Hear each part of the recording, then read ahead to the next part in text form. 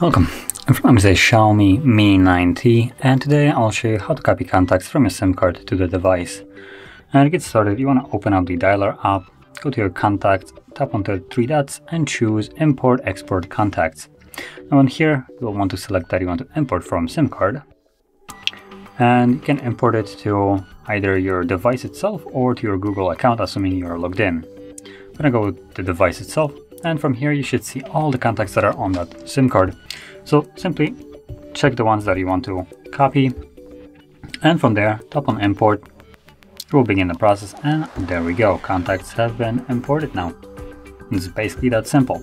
So if you found this very helpful, don't forget to hit like, subscribe, and thanks for watching.